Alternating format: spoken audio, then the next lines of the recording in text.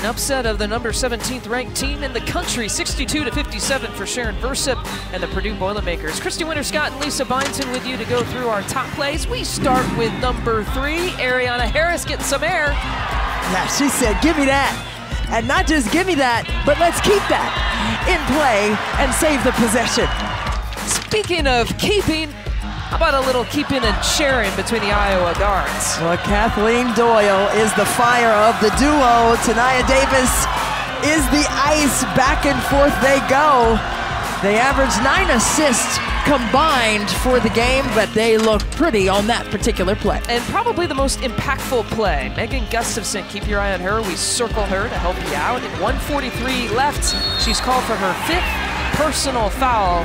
That made the difference. Well, Megan Gustafson leads the country in double-double. She got that, 19 points and 13 rebounds, but when she was whistled for that 5th foul, that totally changed the momentum of the game during clutch time for Iowa. And Purdue sealing the deal after that and picking up its 3rd win in conference play.